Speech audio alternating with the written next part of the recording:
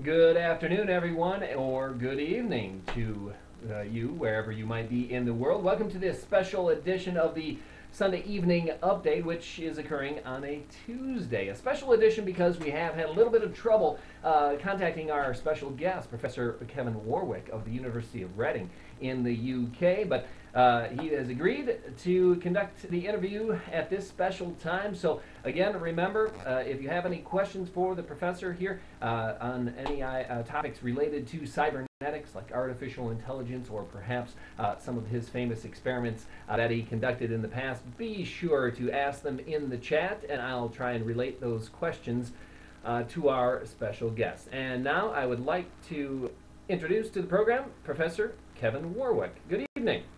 Oh, good evening. Hi. Hello, and how are you doing on this fine Tuesday? Oh, just fine. It's been a good day. Nice and sunny in England, which is quite surprising. Yeah, you know, I guess it's one of the more cloudy climates in the world. But something that is a little bit more sunny, I would say, is the field of cybernetics and artificial intelligence. Seems as though it is garnering a lot of attention recently in the media.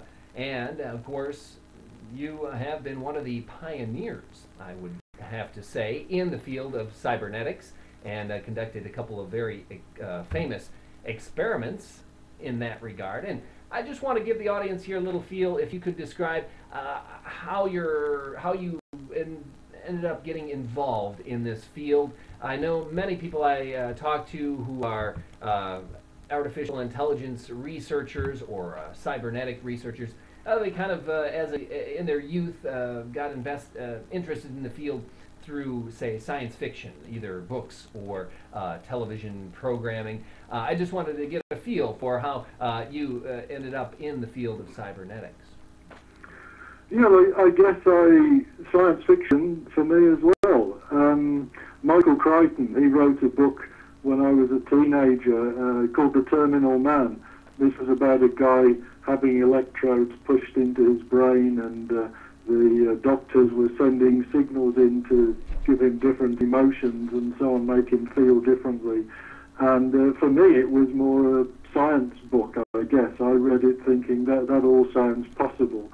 I think as well as that, even films like War of the Worlds, H.G. Wells, at the time, the original film that was, and the book, gave me ideas as to what was possible for different life forms, which I guess more recently has become things like life and AI, and then it was invaders from another planet, but I was more thinking about humans' interaction with them. So science fiction in a number of ways, but also technology. I used to have a motorcycle when I was a teenager and tried to change how it was operating, make it go a bit faster and so on. So technology as well. So you're kind of always a tinkerer and always excited by science and science fiction.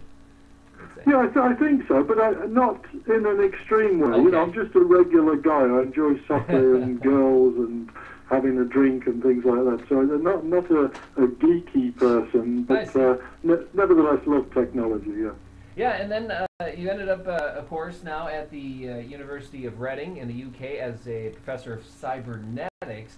And how did the thought of your cyborg experiments come about?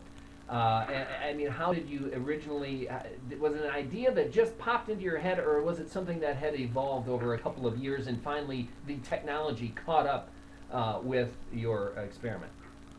Well, we've been dealing with robots for quite some time, putting, if you like, artificial brains into the robots and seeing how they could be intelligent. And we had the building, my departmental building, we'd rigged up as an intelligent building, and this was in the mid-1990s. So doors would open and respond in response to a smart card, but also knowing that the technology was there that we could implant in what at the time was a radio frequency identification device, an RFID tag now, but at that time some people like Ray Kurzweil and others were saying in the future people are not going to have passports and car keys, they're going to have something under the skin implanted that identifies them. So as nobody had done it in '98, The technology was there. We had a setup, and I had an implant. And that was the Cyborg 1.0